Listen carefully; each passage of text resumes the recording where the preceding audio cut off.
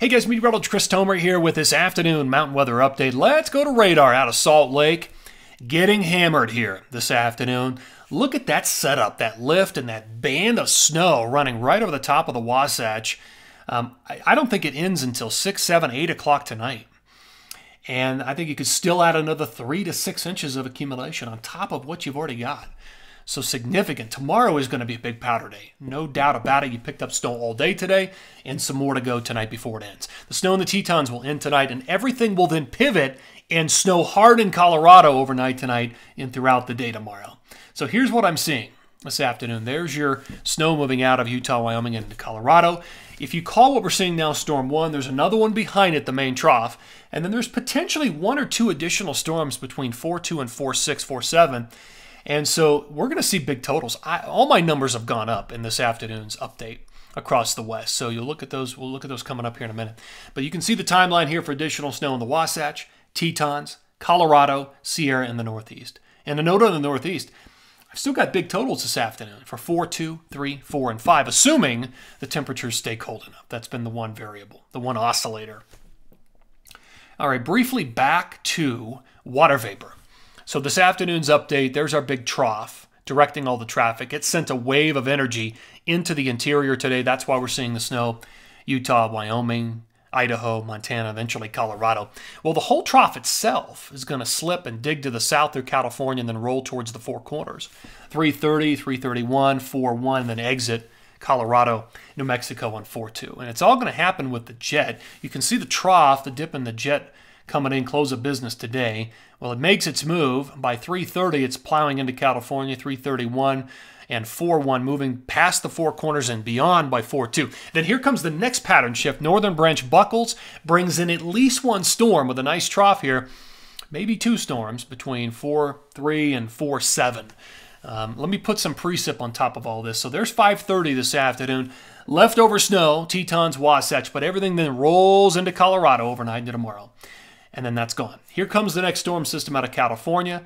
It refires heavy snow in Utah, Idaho, Wyoming, Big Sky, and in Colorado through 4.1. And by late 4.1, 4.2, it's exiting south out of New Mexico.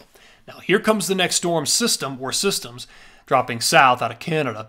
And this one really gels into a pretty good looking storm system here. 4, 4, 5, and 6 with heavy snow potential.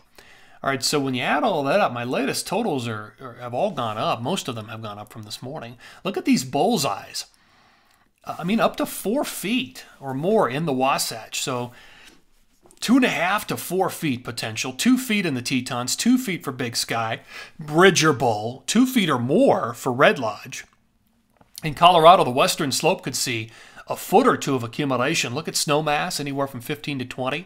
Crested Buttes there. Silverton does well. Vail will do well. My numbers for Steamboat, very conservative. I'll probably have to bring those up. So we'll look at that in the next update. But Cameron Pass is high. So great numbers. Looking at probably a couple of feet for Tahoe down to Mammoth during this time period. Let me break it down by time period. So rest of today through tomorrow, I still think you could add 3 to 6 in the Wasatch before all is said and done. Things still look impressive on radar, but that it will end tonight. Maybe another inch or 2 up in the Tetons, and you can see the numbers. Once it develops in Colorado through tomorrow, we see probably 3 to 10 inches across I-70 and north, the central and northern mountain corridor. All right, next time frame. It's a big one, 3:30 through 4.1, 6 to 12 up in the Tetons, potentially 1 to 2 feet or more in the Wasatch, another 2 to 8 in Colorado.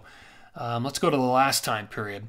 So this takes us into that time period where we get at least 1 or 2 storms coming out of Canada, dropping south, and another 1 to 2 feet for the Wasatch, and potentially 1 to 2 feet there for the Tetons, Big Sky, Bridger Bowl, and Red Lodge. Another 2 to 6, maybe 2 to 7 or 8 in Colorado. Okay, last stop is the Northeast, and the numbers remain big. You know, at least a foot. If this holds, we could be looking at 2 feet in a couple of locations.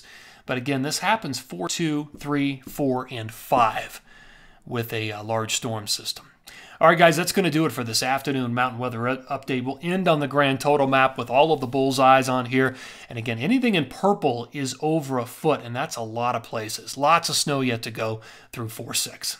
Guys, thanks for tuning in here and take care.